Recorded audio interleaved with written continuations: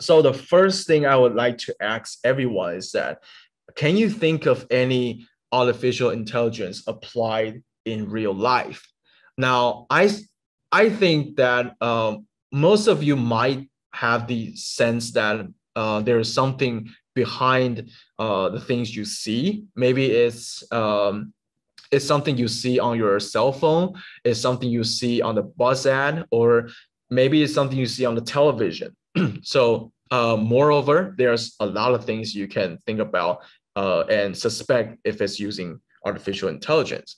So, the first and the most famous application I would like to introduce is Google.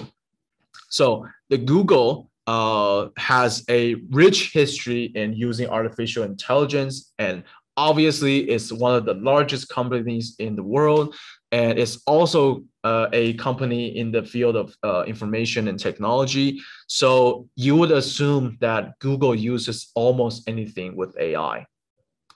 So if you think about it, when you're looking at Google right now, Google might be looking at you at the same time. So when you begin to type a search term on the Google search page, actually Google makes recommendations for you to choose. Now, depending on how you speak or how you type down the questions or the thing you want to search, Google will suggest different things to you. So this is this is thanks to Google has collected a lot of data behind everyone's search history. Now, when I talk about search history, I don't mean the search history that we usually can delete. These search histories it's already uploaded when you click the search button.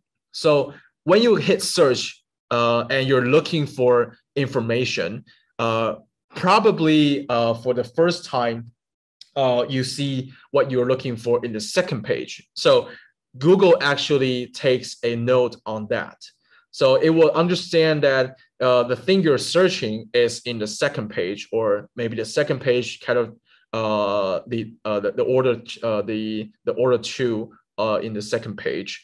So if that information is collected, then all the other information about about that note would be expanded. So when you type in something now, probably it will show up to the first page, maybe after 10 or 100 trials.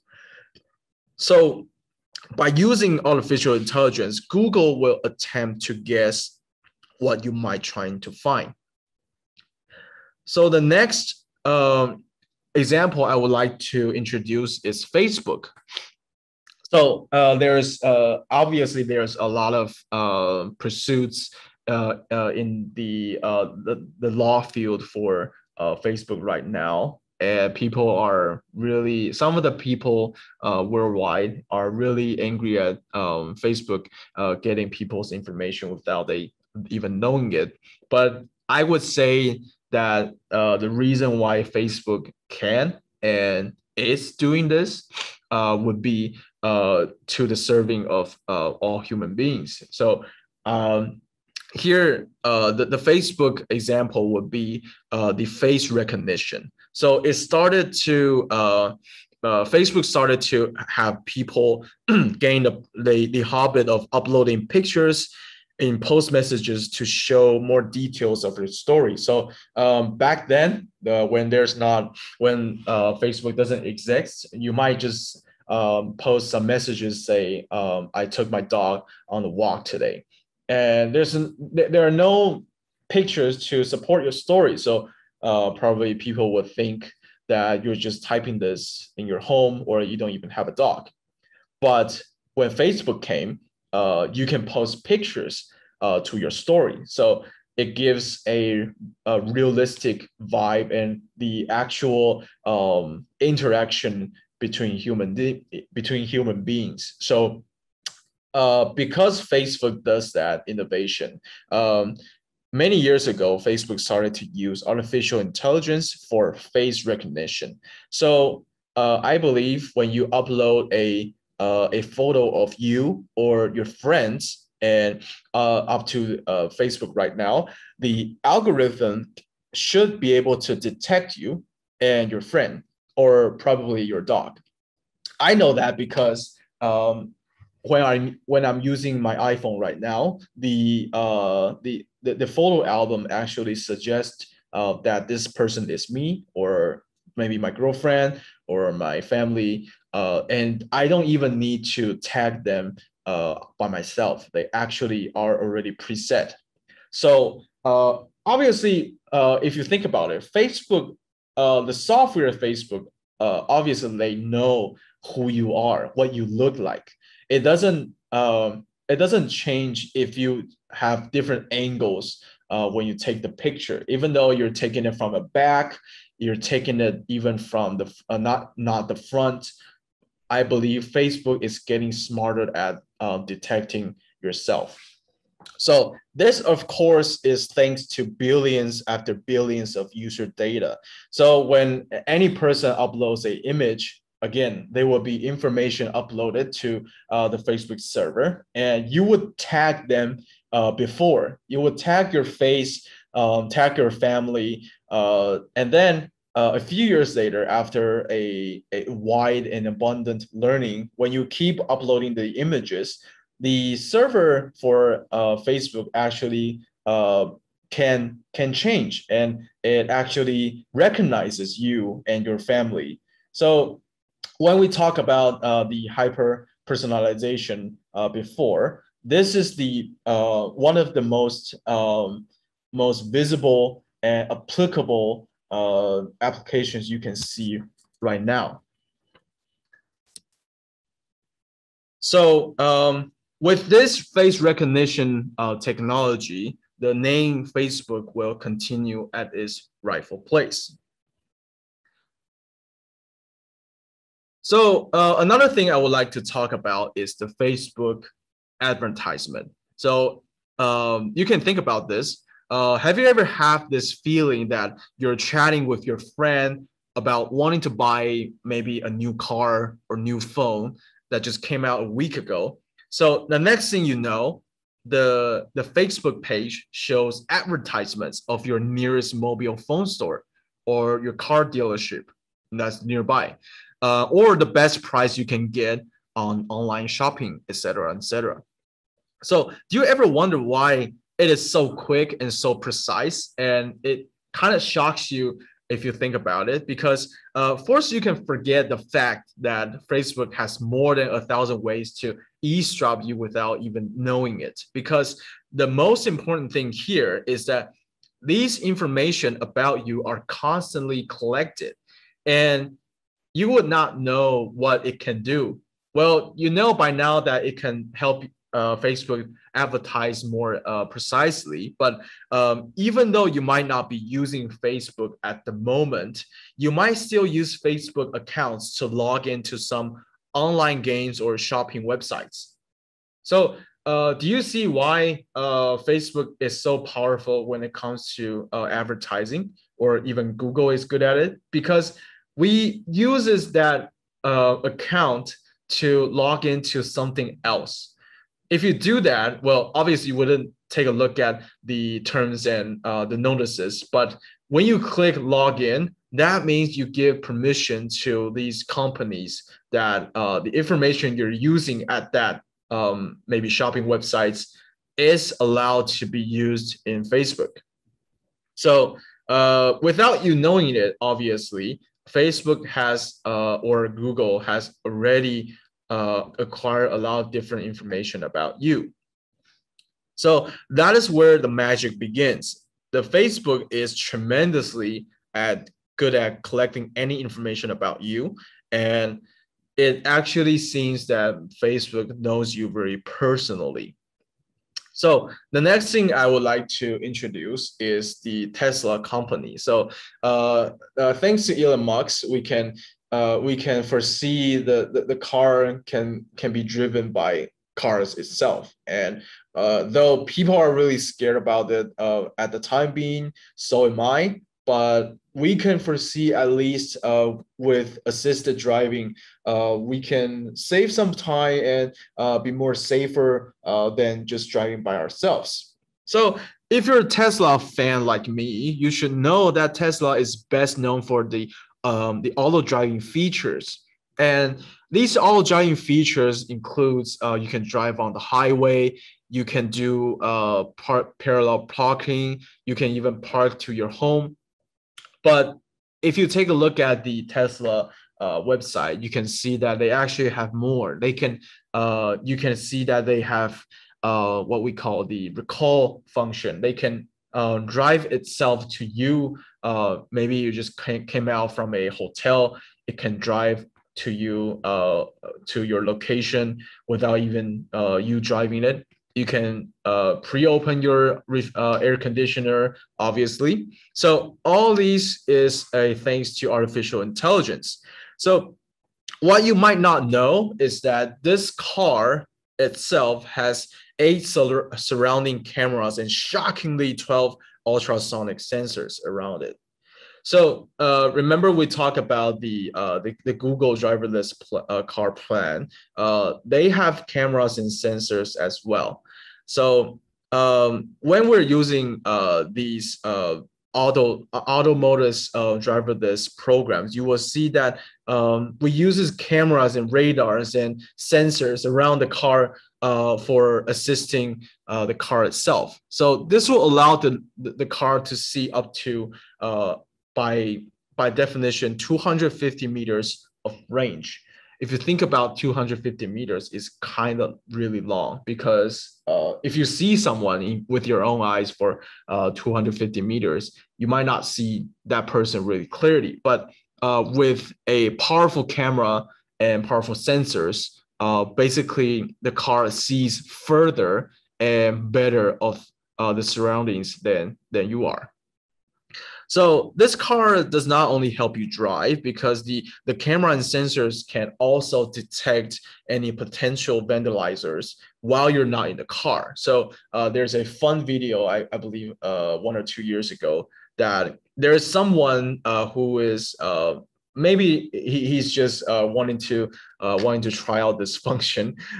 He actually went out to a Tesla and a few times, and Tesla senses a person walking by this car very closely, and it comes back and forth. And then in the video, the guy is arrested for not even trying to vandalize the car, because the car actually alerts the owner of the car that someone is near your car, and before the so to speak, a thief or the vandalizer even known yet, the police have already came. So simply said, the Tesla allowed the car to see and think for itself. So let's take a look at the last example today. I believe almost every one of you should have at least one Gmail account from Google. Have you ever compared Gmail to other email servers? So there's something really cool about Gmail, that Gmail actually states that it can block up to 99.9% of the spam email every day. So, well, if you think about it, if you're using the traditional paper mail to this day, you will see that there's some advertisements or something that you don't really want to have in your mailbox. But if you use Gmail or Google Mail, it actually directs those emails to the category spam.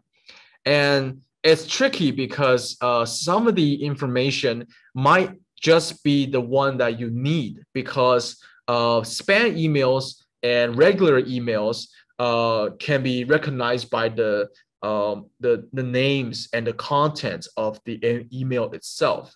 So the tricky part would be the artificial intelligence have to know that this is not a spam or this is a spam. If you're buying something online, usually you would have a shopping receipt, and when it sent to your mailbox, usually if it's not a smart decision made by the artificial intelligence or not even made by a artificial intelligence, it would be recognized as spam. But in general, it's in reality is actually a important email that you cannot lose. So Gmail has provided us with a more smarter application when you use Gmail. So actually, along with other famous applications that Google develops, Gmail has been using artificial intelligence since, I believe, day one, because over 1 billion users in demand, the spam blocking system that they developed was a long-term goal to achieve. So have you thought of anything that might involve artificial intelligence in your life? Try to think about it during your free time. So I have a hint for you. The hint is called Netflix. So now let's put our minds into the industrial world. There was a phrase that has been around for 20 years, which is called the Industry 4.0. So please take a minute and think about this phrase, or even do a quick research on it. What does this mean of Industry 4.0? So back in the early 18th century, the world began the world began to develop its first industrial revolution. So I believe we all heard the story of the steam engine, and the cars were there. The cars were appearing on the roads. We use these cars instead of riding horses. And that is the first era of Industry 1.0. But back in the day of 18th century, they don't even call it the Industry 1.0. This phrase was actually dubbed, I believe, probably only 50 years ago. So during the Industry 1.0, the machines have been trying to assist humans in all possible ways. And back then, electricity wasn't the first selection for power. Actually, it's steam and water power, and we use coals to create steams and firepower to drive our machines for like trains or like cars. So we use this electrical powers more in what we call the era of Industry 2.0, where production lines are getting more advanced, and a lot of assembly lines in particular have been using electrical powers in general. So electrical powers has been around for many years from now, obviously, but it was not the first the first revolution in the industry. So I'm going to skip ahead to the phrase Industry 4.0. As you can see, the fourth industry revolution is right now. And if you think about it and you see it on the screen, that it says the smart factory, the automotive system, and most importantly, the machine learning. So by the year 2000, the phrase 4.0 appeared. We are facing more massive data structure, and it led us to grow into the machine learning category. So let's dial back to the Industry 3.0.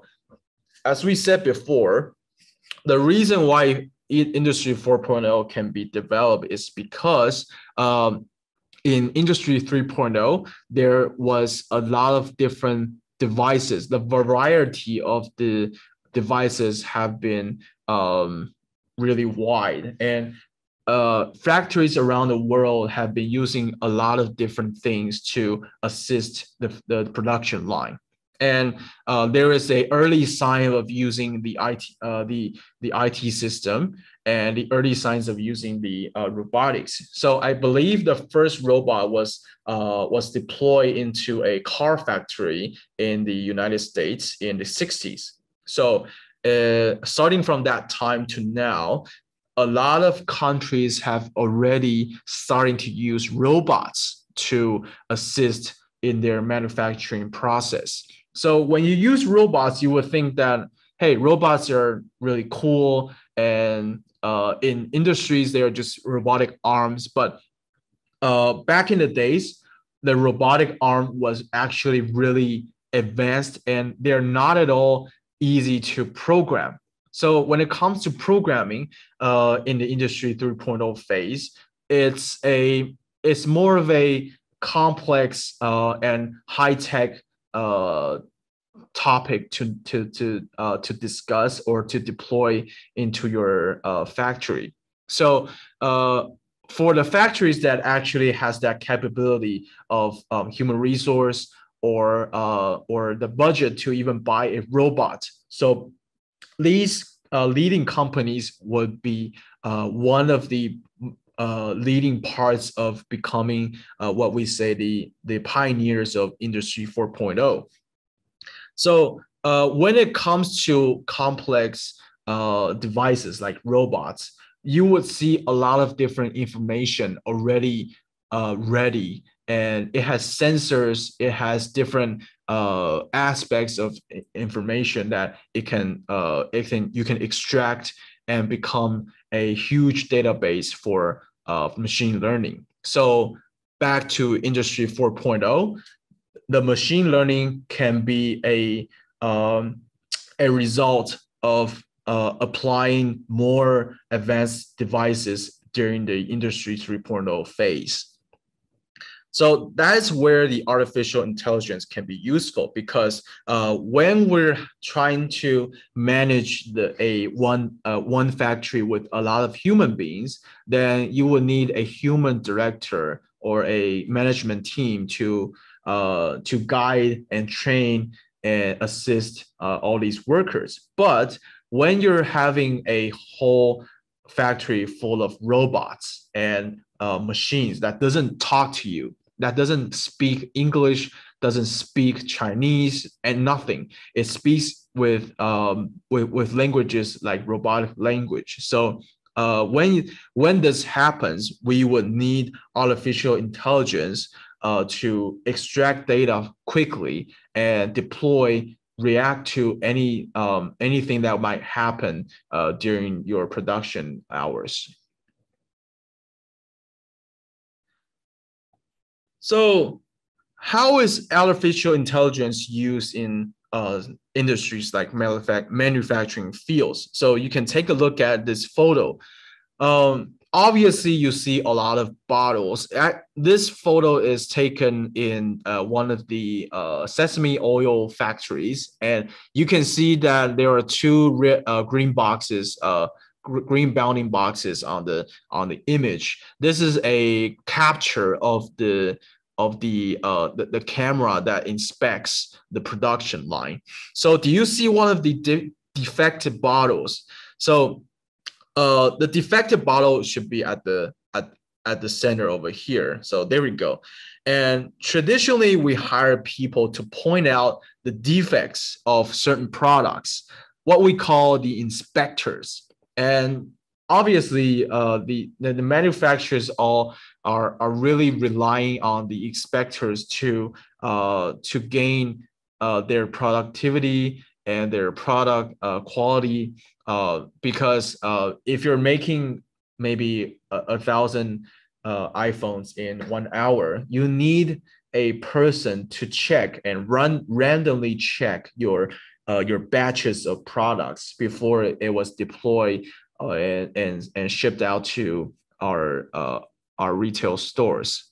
So soon we find that the inspectors, however experienced they are, still has their limits, because we're humans. So when we're hired as humans. We cannot do one job continuously for, let's say, 10 hours a day. We can, but you might not be able to work tomorrow.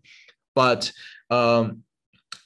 even so, we have what we call a decay and stamina decay for human beings. So the restrictions of human beings are really obvious, because we, as humans, we have personalities. we sometimes get sick, and we sometimes just don't feel like going to work. And these things would help decrease the productivity and the quality and the consistency of your factory management. So obviously, if you want to have a solution for that to inspect whatever you're producing, you would start to use some devices. Okay, so the key application here would be that manufacturers uses automated visual inspection tools to search for defects from the production lines.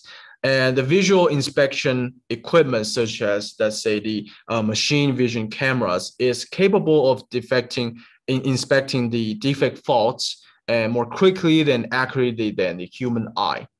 And second thing is that there can be a lot of risk prediction and inventory management. So we're talking about the inspectors before, but if you use the AI system, basically in the factory management system, we would see that it can help you assess what inventory is missing or is getting lower. You need to ask the vendors to buy more. You need to buy more tools or materials from that particular vendor.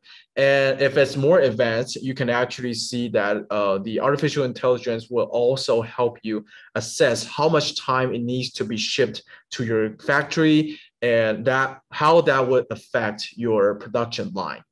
Okay, so it might decay some time for the production batch.